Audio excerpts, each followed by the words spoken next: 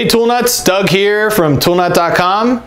Today in this video we're just going to go over how to take your standard 36mm hose and reduce it to fit on your standard 27mm hose tools.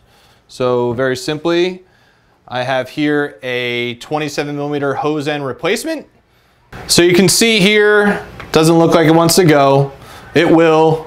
The hose end is rubber. Just take it, start it, give it a little twist. First couple times might be a little difficult, but you can see it does go in, it does stay, and it's not going to pull out easily, which is a good thing, you know, if you're sanding or using a jigsaw, and then you're ready to go to your tool.